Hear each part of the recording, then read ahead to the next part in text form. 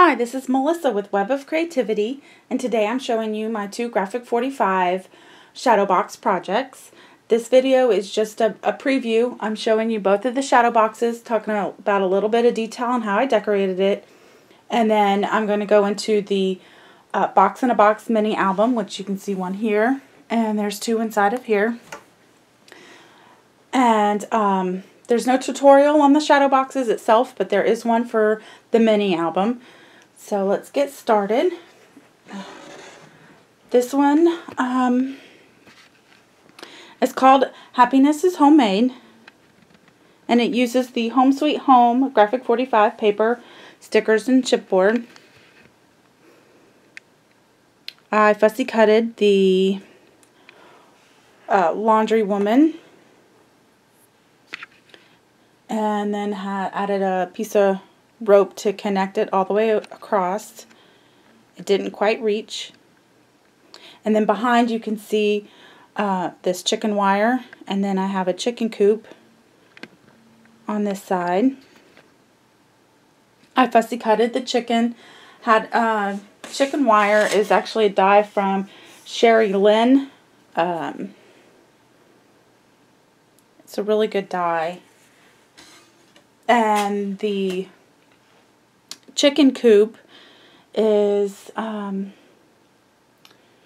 inches tall by 1 inch wide, and the roof is 1.5 inches all the way out. And then inside you can see a little walkway that's 1 inch thick, about 3 inches long. Now and this comes out at the top, that's how I decorated it and cut out some of these pieces from the collection. And the corner punch I used is the Memory Keepers Cloud. I'm going to show you real quick on how I did this part right here, the top.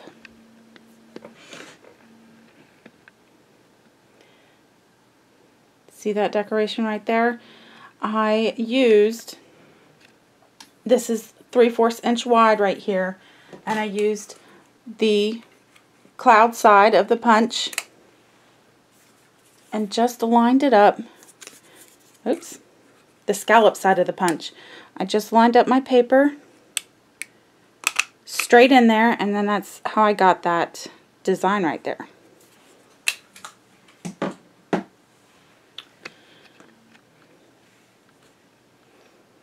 Now the mini album has, like I said, a box in a box. See, that's a box right there, and then this is a box. And I use magnets, of course, to hold it open because I like magnets. So it opens up, has some flaps that keep going, and then a tag. And then this portion of the second box also opens.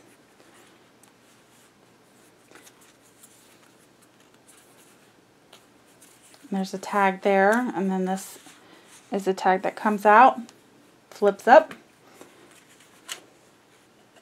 So the tutorial is based on the other mini album, which I'll show you in a few minutes. I modified it from this one here.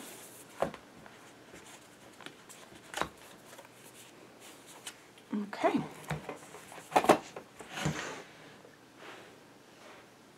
And this is the black shadow box, the 3-compartment one from Graphic 45.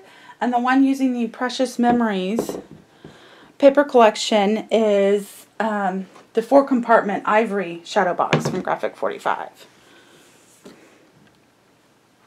Now, you see I decorated the corners. This is actually the doily die right here. Let's see if I can get that to work. There we go. And then I just cut it up in fourths. Makes this really cute corner piece. And then I have the dies in the back of the windows also. Now the curtains are from material. I had my sister-in-law make those for me because I can't sew. Let's see, I hope that's straight. And then the doors open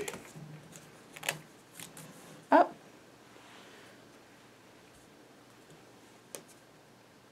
With 2 mini albums inside. And this is the same box in a box. And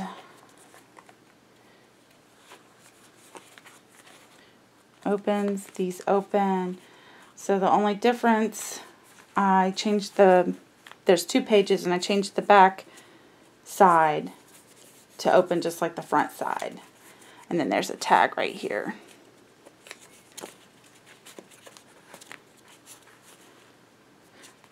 So this one opens all the way on both sides. And I will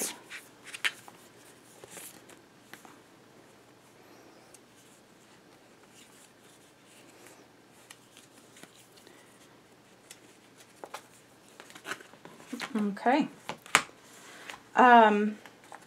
Again, there's tutorial for the box in the box mini album, but not on how to decorate. I'm going to put pictures on my blog so you can see. And these flowers right here, these are Heartfelt Creations, the botanical stamp and botanical rose and wing. The rose is the stamp and the wing is the die cut. And then I just used white embossing powder for the stamp. Okay. And Velcro to shut it. These doors are made with lightweight chipboard. The windows are 4 inches, so the doors are 4 1/4 by 4 1/4. And then can you see these hinges? Let's see if I can get a closer look.